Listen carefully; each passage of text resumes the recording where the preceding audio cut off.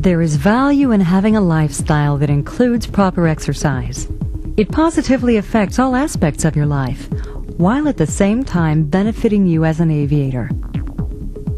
With a proper physical fitness program, you will find that you have more energy and stamina, whether you're on the ground or airborne.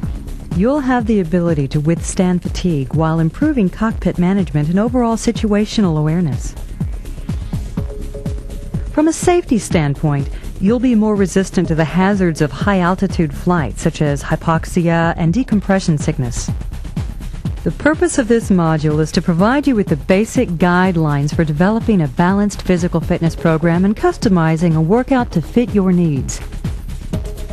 It is recommended that you see a physician before starting any type of physical fitness program.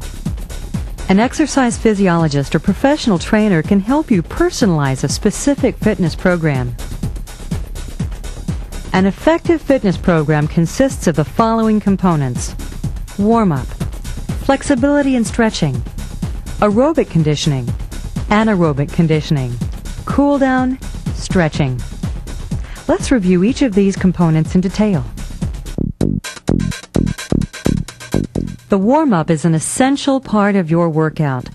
The warm-up should be adjusted to meet the needs of the type of exercise you plan to perform. Warming up gives the body a chance to deliver plenty of nutrient-rich blood to areas about to be exercised. This will warm the muscles and lubricate the joints. The second step in your workout should include stretching. This is part of the warming up process. Its purpose is to increase and maintain muscle flexibility. This flexibility is accomplished by increasing blood flow to the muscles. Stretching should never overextend the muscle or cause it to burn. With the increase in flexibility and range of movement, another important aspect of stretching is obtained, and that is decreasing the risk of injury. Your workout should then involve an aerobic activity. Aerobic exercise is any activity that uses large muscle groups, an exercise that can be maintained continuously and is rhythmic in nature.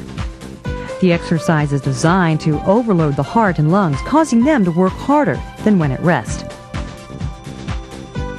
The benefit is, when your body is later at rest, you'll have improved respiratory and circulatory functions that increase and better utilize oxygen consumption. The key is to get moving. There are many different types of activities to choose from.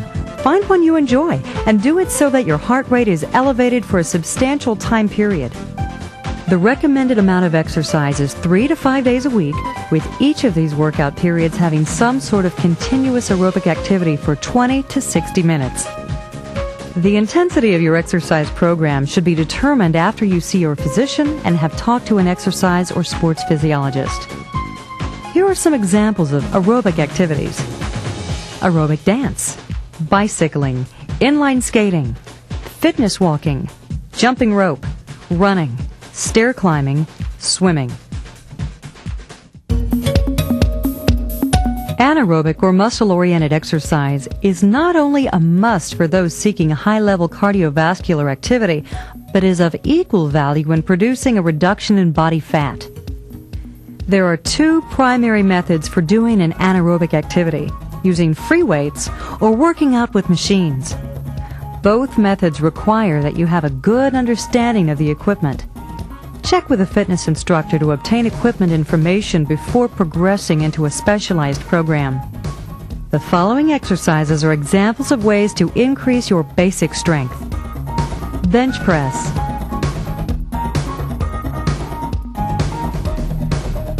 lateral pull down,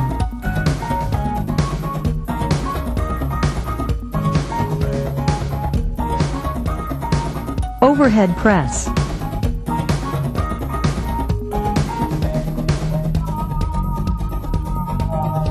bicep curl,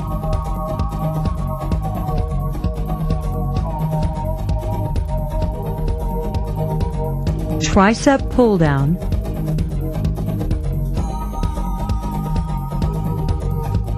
squats,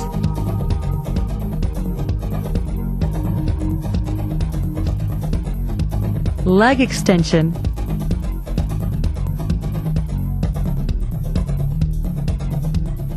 leg curl,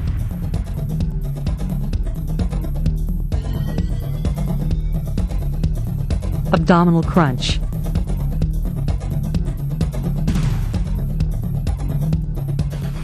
Here are some preliminary guidelines for completing anaerobic exercise. Do a minimum of 8 to 10 exercises.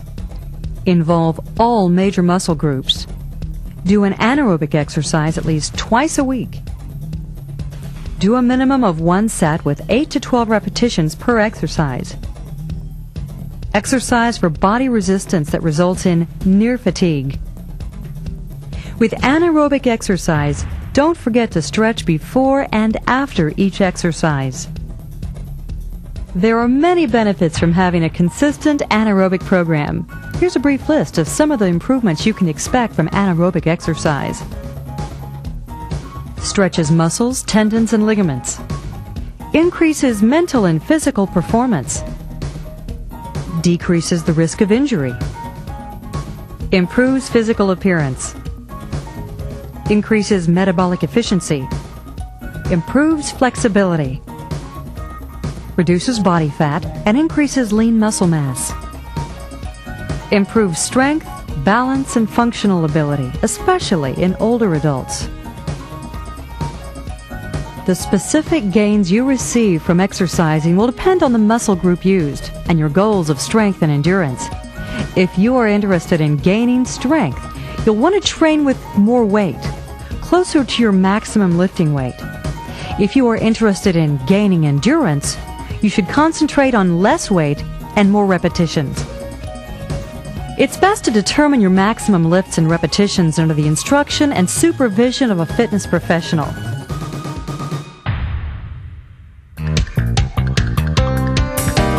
Another very important part of a workout is the cool down. The cool down keeps the body active, prevents the blood from pooling in your extremities, and flushes the muscles of lactic acid. The cool down should be performed at a low intensity of effort, starting with major muscle groups. Similar to the start of our workout, the cool down period should also involve stretching. This is very important. Without proper stretching and cooling down, the blood coming from your heart is pumped at a very high rate, which can cause the pooling of blood in your muscles and can possibly lead to reduced blood pressure, dizziness, or cardiac complications. A good cool down with stretching also helps in limiting muscle soreness. Proper nutrition, fluid intake, rest, and recuperation are important factors for any healthy lifestyle. As your exercise routine increases, these components become more important. The body needs adequate supplies of these factors to function properly. Eating well-balanced meals helps to replenish the nutritional needs of muscles and aids in recuperation from your workouts. A well-balanced meal involves being aware of your intake, especially proteins, carbohydrates, and fats.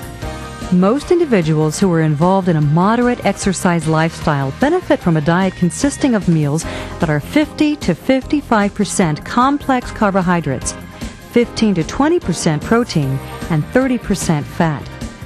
However, the carbohydrate and protein intake percentages should change depending on the purpose of your exercise program.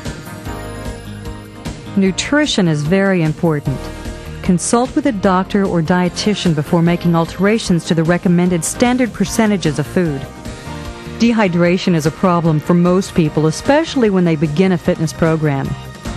Exercisers need more water than ever, and if an adjustment is not made, fatigue and cramping can occur. The average sedentary person needs 2 to 4 quarts of water every 24 hours to keep the body functioning normally. Depending on the workout, the weather, and your current physical status, your water intake needs will increase. More information on dehydration is included in the module Thermal Stress. It has been proven that physical fitness is a major key to a long and healthy life. It can help you prolong your career in aviation. Your exercise program can be very simple or very complex in nature. Regardless, it should fit your personal needs, lifestyle, and personality. When beginning a fitness program, start slowly. The old sports saying, "No pain, no gain," can be very harmful and should not be used. In review, It is recommended that you see a doctor before starting any type of physical fitness program. Remember, an effective fitness program consists of the following components: warm-up, flexibility and stretching, aerobic conditioning, anaerobic conditioning, cool-down, stretching. Warming up gives the body a chance to deliver plenty of nutrient-rich blood to areas about to be exercised. Stretching increases and helps maintain muscle flexibility. Aerobic exercise is any activity that uses large muscle groups, can be maintained continuously, and is rhythmic. Aerobic exercise is designed to overload the heart and lungs, working them harder than when at rest. Anaerobic, or muscle-oriented exercise, is a must for seeking high-level cardiovascular activity and helps you develop and maintain low body fat. Warming up and cooling down, along with stretching, are important parts of your fitness program. Additionally, proper nutrition, fluid intake, rest, and recuperation are key components of a physical fitness program. Physical fitness plays a major role in leading to a long and healthy life.